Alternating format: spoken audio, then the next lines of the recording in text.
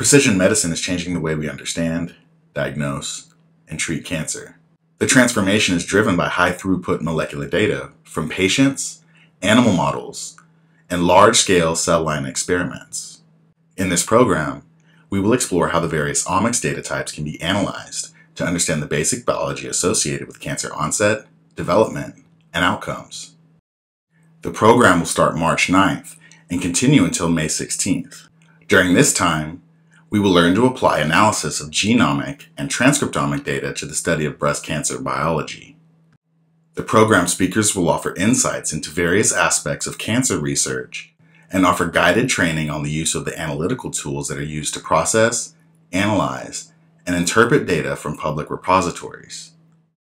In the introductory section of the program, we will touch on oncology as a field, and in addition, we'll be discussing challenges associated with big data in cancer research. We will start by speaking about cancer biology at the cell and tissue levels. We're going to be breaking down the complexity of tumor development, as well as the roles of the tumor microenvironment. In the introductory section of the program, we'll touch on oncology as a field, as well as the challenges that are associated with big data in cancer research. We're also going to be speaking about DNA, genes, and RNA transcription.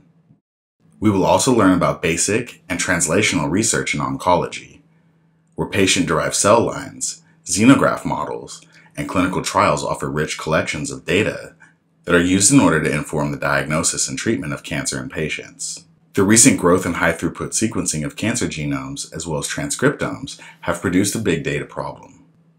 This big data problem precludes many cancer biologists, as well as oncologists, from gleaning knowledge from data regarding the nature of malignant processes, as well as the relationship between tumor genomic profiles and treatment responses.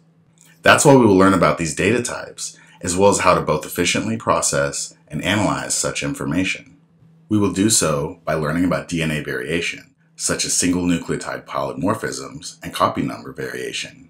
We'll do this by analyzing NGS genomic data, such as whole exome or whole genome sequencing. We will also spend considerable time learning about gene expression and RNA-seq, practicing each of the analysis steps on the user-friendly Bioinfo platform. When we start the analysis, we have a library of unstructured data. The output from the pipeline is going to be called structured data, where the columns are sample names and the rows are gene or isoform IDs in ensemble format. Inside each cell, we'll find the quantified expression levels. We'll also be learning how to apply statistical approaches, such as regression, to study differences between conditions that have multiple factors. This will allow us to find relationships in the data, as well as find significant genes that are associated with cancer types or stages. These genes are the ones that we will use in biological interpretation, using several methods that will help us gain a systematic understanding of found changes in expression. One of these methods we will learn about is gene set enrichment analysis.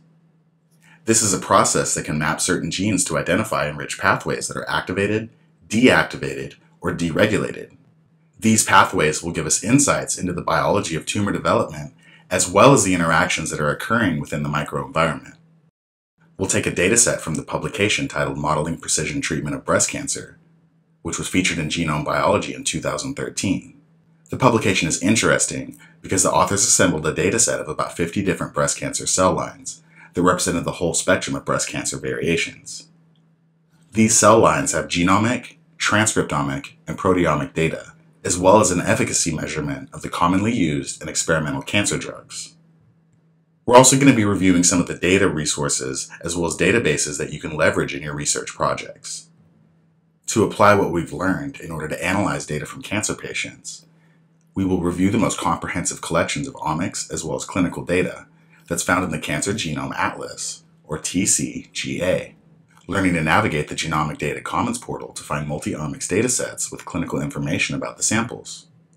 We'll take the samples from the liver hepatocellular carcinoma project, and then we'll see how various clinical data that is available for these patients can be used in the analysis of both gene expression, as well as for microRNA. We welcome you to join us for this program and learn about the application of bioinformatics and precision oncology. We will leverage our top-rated online tutorials with smart tracking of activity, as well as curated datasets that are designed for a great learning experience. We'll also be leveraging easy-to-use analytical tools that one can access and utilize without any technical background in bioinformatics or coding. At the end of the program, participants will receive a certificate of participation. This program will start March 9th and continue until May 16th. There are discounted registration rates that are available for early registration.